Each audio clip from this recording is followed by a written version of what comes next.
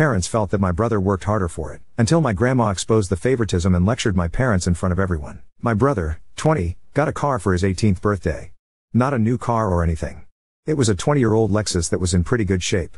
And he rubbed it in my face for the rest of the time he was in senior year of high school. Compared with my brother, I get just as good of grades as he does. Better in some cases even. I worked my hardest in the hope of fairness. I even did some volunteering cleaning up garbage in my local area. Then my 18th birthday came and went a few weeks ago. And the only thing I wanted, the only thing I was hoping for was a car. I wasn't expecting something like a new car, or a sporty car. Just something reliable like my brother got. The party wasn't anything like my brother's 18th. For his 18th, my mom baked the cake herself. It was a delicious layered chocolate pudding cake. I got a sheet cake from the supermarket. For his, they got a DJ. For mine, it was my dad's old boombox with a couple of mixed CDs. We went through whole party, and I figured my parents might have just been waiting to spring a surprise gift on me. But that didn't happen. I asked them as things were wrapping up why there was no car when my brother got one. And they said that they felt like he'd worked harder for it. I asked what he did that I didn't do. Because I did all of that and more. My grandma was nearby and heard everything. And then she asked them why as well. She ended up lecturing my parents that she was very disappointed in them for showing favoritism. Then she proceeded to announce to everyone still there that my parents thought it fine to get their firstborn son a car and DJ, but not their second. And then she even pointed out how much harder my parents tried for my brother's 18th birthday than they had for mine. My uncle was the first to stand up and say something. Then everyone else who'd not left yet. I ended up walking away and going to my room to sit and think. I got a few I'm sorry calls from relatives. And my grandparents convinced me to go out with them for the evening. But when I got back, my parents were pissed, and told me I'd shamed them to the whole family. I just walked past them because I didn't want to fight. The next few weeks went by with the silent treatment between us.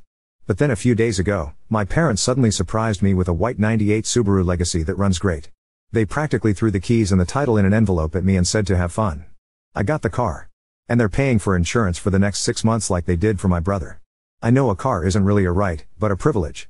So I feel like I've essentially blackmailed my parents into getting me one. Ida for how all this played out? Edit, I would like to clarify a few things.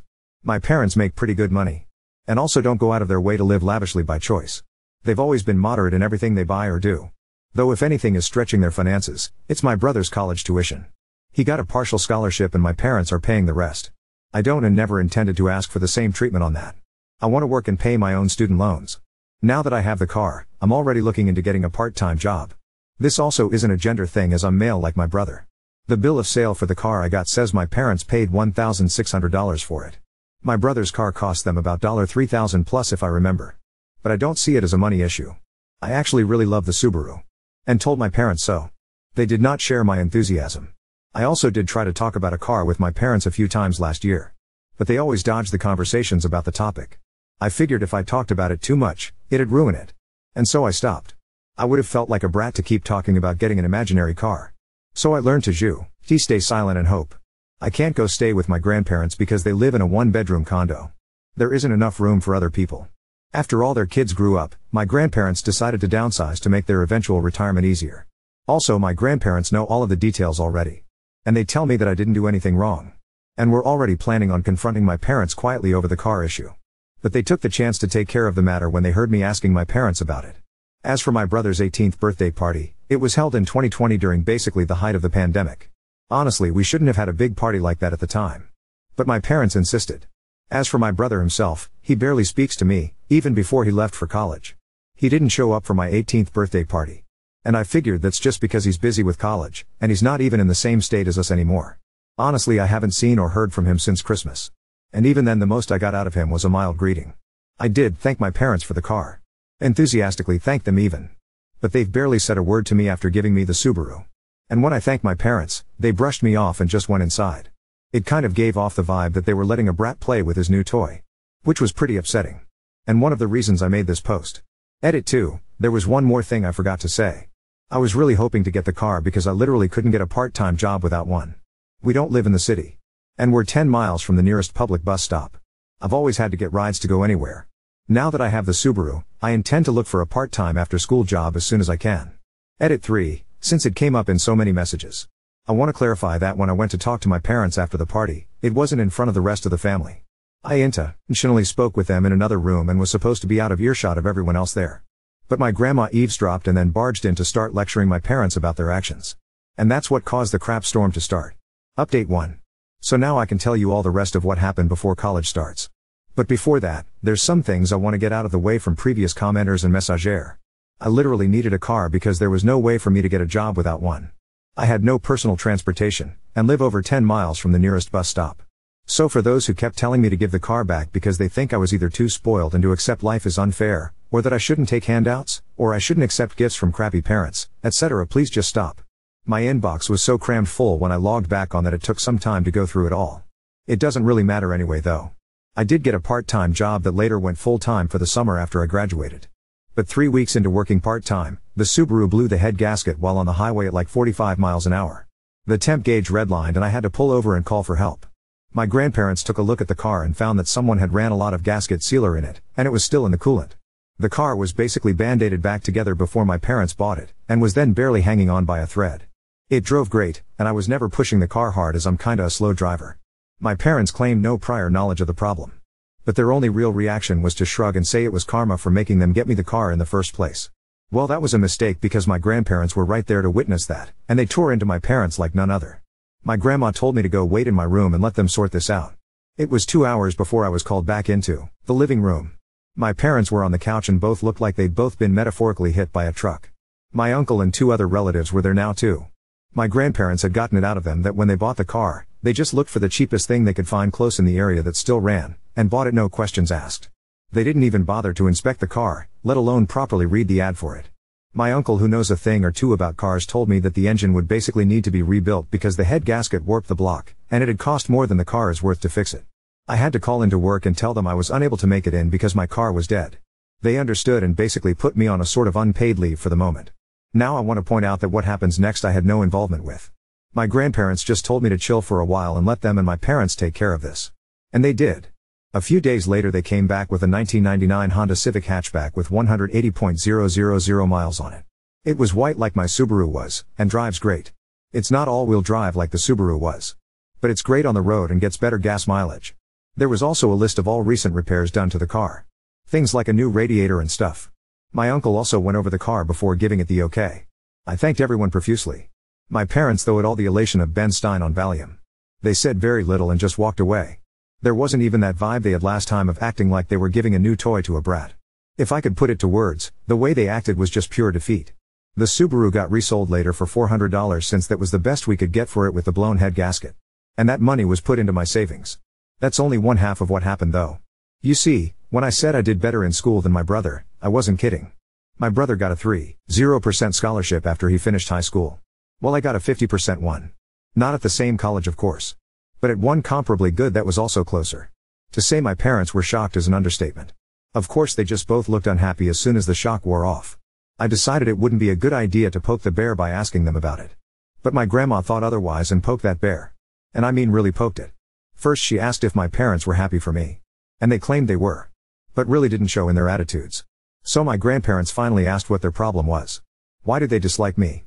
Their second son was doing great, and even went above expectations. And they can't be happy about it? Did they want me to fail? Were they hoping I'd fail? What is the deal? My mother looked really upset, and my father couldn't look me in the eyes. They both meekly said they were happy for me. And managed to say they want me to take the world by storm when I go to college. And even said they'll help pay some of my tuition as well, just like they are for my brother. My grandparents both sharply said that they better keep their word, because there should never have been any favoritism, period. I thanked my parents for their help. Got a light if not limp handshake from my father, and a very stiff hug from my mother. It all felt so forced. I was and still am extremely thankful for the car and the tuition. But my parents just drained the room of all emotion. I ended up asking if my grandparents knew what it was that made my parents act this way. I asked if I was an accidental pregnancy or something. And they gave me the "it's time we told you" look. Well, I'm not adopted like so many asked, but I was unplanned. Sort of. You see, my parents wanted both a girl and a boy. But got 2 boys instead. My brother came out as a boy, so my parents were really hoping to get a girl on the next go. And they had a prior agreement to stop after 2 kids. Why never got a girl? My grandma told me they refused to find out my gender till after I was born. They were convinced I'd be born female. And they'd bought a lot of baby stuff for a girl. And they didn't get a girl. My grandma said I ended up using all of my brother's hand-me-downs till I was 3 years old because my parents had bought so much girl stuff in advance that they couldn't use. So I was just a disappointment to them from the time I was born. My grandparents said that they know my parents are screwed up. But they've been the way they are for so long now that there's no point in expecting them to change. Since then my parents hadn't spoken to me much about college. In fact, they ignore the subject as much as they can. And thanks to some of the warnings I got from people who messaged me making me paranoid, I called the college I've been accepted to and made sure to tell them that if anyone calls or emails pretending to be me, or my parents call trying to say I'm not coming, then to call me for a double or even triple check if anything like that happens. I mean, I kind of doubt my parents would do that sort of thing. Especially after everything that's happened. But I felt like playing it safe was the better option. Though there was something that I really didn't expect to happen. And that was my brother calling me. He called me out of the blue to talk. He said our grandparents called and told him everything. He told me he was sorry for what happened in his own way. And he hopes that once I'm on my own, I won't need to ever come back. He actually admitted to me that when he finishes college, he's going to stay in the state he's in because he likes it there. Our parents, I do know, actually really want him to come back when he gets his degree. But it looks like that's not happening. I said I don't blame him, and I may do the same. The rest of the conversation was a bit awkward because we aren't really used to speaking to each other much anymore. My grandparents and the rest of the family held a surprise party for me over the weekend. And they made it almost like a repeat of my brother's 18th birthday. There was a DJ, and a big chocolate cake my grandma made. I couldn't thank them all enough. My parents attended the party. But they were like wallflowers the entire time. They didn't say or do much. Just stayed sitting at a far table in the corner and drank beer quietly. The look of defeat they had was even greater now. I think the party wasn't just to congratulate me, but to also rub in my parents' faces that they should have done better. Because the rest of the family have made their disappointment in them clear. They seemed like they wanted to leave the party for a while. Can't say I blame them. They were being humiliated into staying where they were. My grandma said that you're never too old to be taught a lesson in humility. As for my personal life, my part-time job went to full-time after high school, and I've been working hard to build my savings before I leave for college. I made minimum wage, but a job is a job. And I want to leave it with my best effort put in before my 2 weeks notice are up. I doubt I'm gonna be coming back here to make another update. And after my first post I'm just so tired of all the negative comments. About 95% of the comments on my original post were positive. And I want to thank all of those who had nice things to say. You people rock. But the negative comments were so bad that I found it to be mentally draining. Some of the people who commented such negativity honestly feel like they've got worse issues than me. Lots of projecting maybe. If anyone had something harsh but constructive to say, that was fine. But some people just raged at me like they were foaming at the mouth. I really don't want more of that. Update 2. I've been away for 2 years. And I kinda expected I'd be back to post one last time in 2024, because my brother went for a 4-year bachelor's degree. Much like I currently am. For those who remember my previous posts, I'm the guy whose parents basically got their butts verbally handed to them by the family for bad favoritism towards my older brother. Crap really hit the fan on my 18th birthday because my parents barely put any effort into it, and went all out on my brother's 18th in 2020, during the pandemic. They even managed to get a DJ for the party. And then they presented him with a car. Well, on my 18th, I got no car, or even anything close to a similar party. Even though my academic standing was better than my brother's. I basically worked too hard for my parents' approval. And never got it. When I asked them why my brother got a car and not me, they claimed my brother worked harder for it. Which was later confirmed to be not true when I got a bigger scholarship. My grandma happened to be eavesdropping, and laid into my parents. Then she got the rest of the family involved. And for the record, they were planning on getting involved anyway. My grandma just stepped things up right then. But after several family members laid into them, my parents, just to try and save face, bought me a car, but treated me like a brat who was getting a new toy when they gave me the keys. It was a late 90s Subaru that I thought was great. But turned out to have a blown head gasket that had barely been holding together with sealer. My parents treated me like I was a brat for wanting equal treatment. And then when the car went bad, their reaction was to apathetically shrug and call it karma. Which caused my grandparents to start it all over again with them, and caused a family intervention. I got many people messaging me and asking if having a car was really necessary, and that I basically forced my parents into it. I forced nothing. And it would have happened anyway if I didn't ask my parents why. And I really did need the car. I had no way of having a job without one. My parents lived 10 miles from the nearest bus stop. I literally had no way of making money before college without a car. And no, I couldn't get rides. No one was available for that on a daily basis. So many people I talked to here tried to dance around my reasoning to inset their own logic. Many of which I felt like were projecting their own problems onto me. And then there was the straight up trolls and jerks. I don't even want to repeat, let alone remember what they all said to me. But a lot of them kept it up after I got the NTA verdict like they had an axe to grind. And it really didn't help my mental state at the time. As you can imagine, my family laid into my parents all over again in that family intervention. And by the time they were done, they looked like scolded kids sitting there looking at their feet. The Subaru was sold as junk, and my grandparents essentially forced my parents to buy me a better car. A Honda Civic. And my uncle went over the car with a fine-toothed comb before they bought it. And that time my parents didn't even treat me like a brat. And yes, I still have the Honda. And yes, it still runs just fine. I've kept up with oil changes and the like. No accidents either. I've been a careful driver. The final thing that broke my parents before I left was finding out that I got a better scholarship than my brother. Any excuses they'd previously had to favor my brother so completely were thrown out the window. And were forced to give me words of encouragement I knew they didn't mean.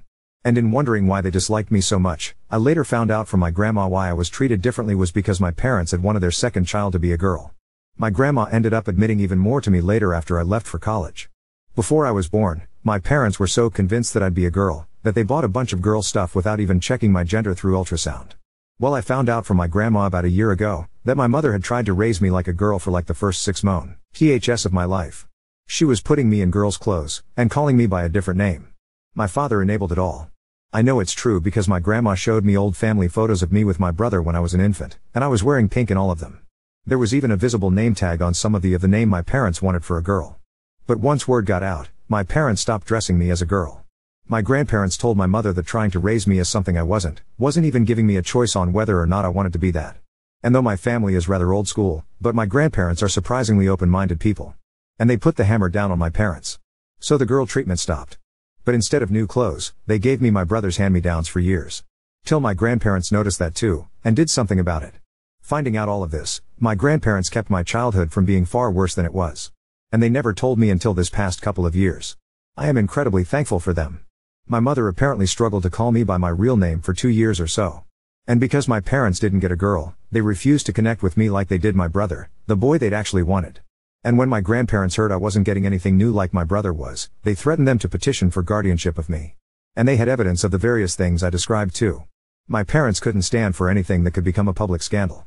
So they stopped with the hand-me-downs and pretended to love me for a while. But as I got older, it degenerated into indifference. And then maybe into hate. I'm not sure. Hate means to still care in some way. But indifference is the actual opposite of love. I just know my parents couldn't accept that their favorite son wasn't the best at everything compared to their unwanted son. And since I moved out, they've barely interacted with family. Why? They threw themselves into work. In part because the rest of the family forced them to contribute to my college, like they did my brothers. But also because to them, working was the only thing that gave them a reason to tell everyone to leave them alone. My grandma suspects they've even slept in their cars a few times to avoid coming home. I only saw my parents at Christmas at my uncle's house for the past couple of years. And they barely even spoke to me. Now that I was living my best life away from them. I guess you could say that they'd stopped bothering to act like I was their son. They don't want me anymore after the family humiliation they feel like they'd suffered. Even though they know they brought it on themselves. And they've become workaholics that do little else. My grandmother told me my bedroom is basically exactly how I left it on the day I moved out. My parents have not even gone inside. But they kept my brother's room clean and ready for the day he'd finally come back home after college. Well, that didn't happen. They flew out to see him for his graduation. And had a big celebration with him. I was not invited to go as well. Not that I could afford it. But my grandparents went along. And they gave me the details. My parents were still convinced my brother would be coming back home. And that's when he awkwardly told them he had already secured a job through an internship he'd done the past year. And he'd found an apartment of his own too. My father became furious, and my mother lost her mind crying and begging him to come home. But he refused. You see, this past 2 years my brother and I have reconnected a bit. He found my Reddit account, and called me. He wasn't angry, just wanted to talk. He admitted to me that our parents put him through a lot as well. Our mother absolutely smothered him. Especially when I wasn't around. And our father was also quite strict with his expectations. So the fact that I did better than my brother when our parents had invested everything into him just broke them. And now they're extra broken because my brother refused to come home with them. The way our parents treated my brother is also the reason we stopped connecting as siblings until this past couple of years. He did bully me at times when we were growing up. But that's because being the favorite went to his head. But it was favoritism with strings attached.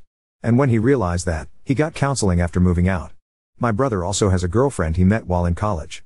And he kept her a secret because he knew our parents wouldn't approve. And they didn't when they found out. Bro blew up at them when my mother referred to his girlfriend that she hadn't even met as a slut. Bro's girlfriend is in nursing school, and a year from graduation herself. And my brother says she's the best. I've never met her. But she sounds wonderful by how he's described her.